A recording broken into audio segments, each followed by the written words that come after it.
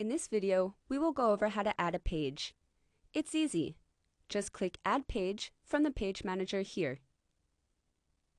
Choose from Blank, or to make it even easier, choose from one of our pre-filled pages. You will notice that this new page adds on to the end of your menu as well.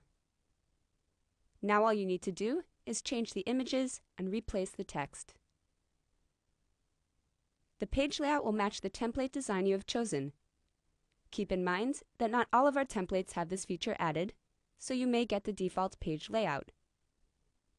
If you are not getting this feature when you click Add Page, you can always duplicate one of your existing templates to copy the layout design.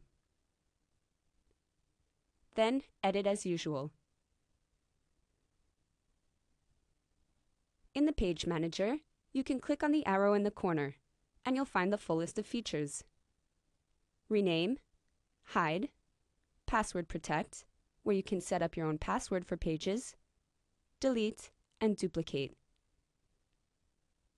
Also, to reorder your pages, just click on the page, drag, and drop it. And that's it. Go ahead and give it a try on your own.